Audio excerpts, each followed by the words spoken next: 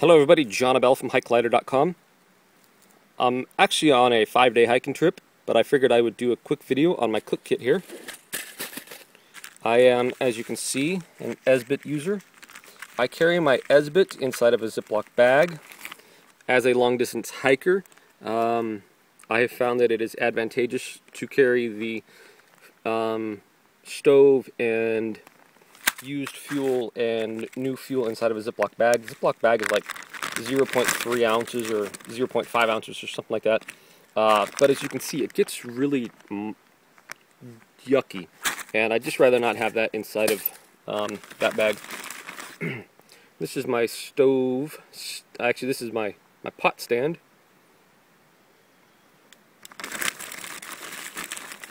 And then a little disc that goes on wherever it is I'm cooking.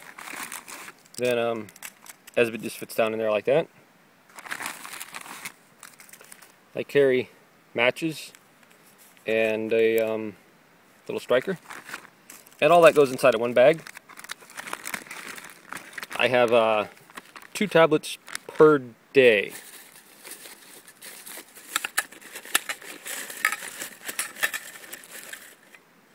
Sorry, I'm hand holding this. I am on an extreme ultralight hike, so my base pack weight for this particular hike is 3.2 pounds, and the iPhone itself is 4 pounds, so otherwise I'd be at like 2.8 pounds.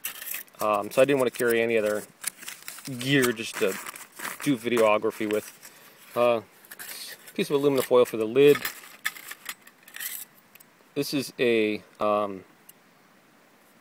it's my spoon, custom-made spoon. This is the Zelph 46 windscreen. This is a custom-sized windscreen. I had them custom size that for me. It's it's like 2 inches shorter than the average one. And then inside is a Zelph flat bottom 2-cup stove. And that's it for my cook kit.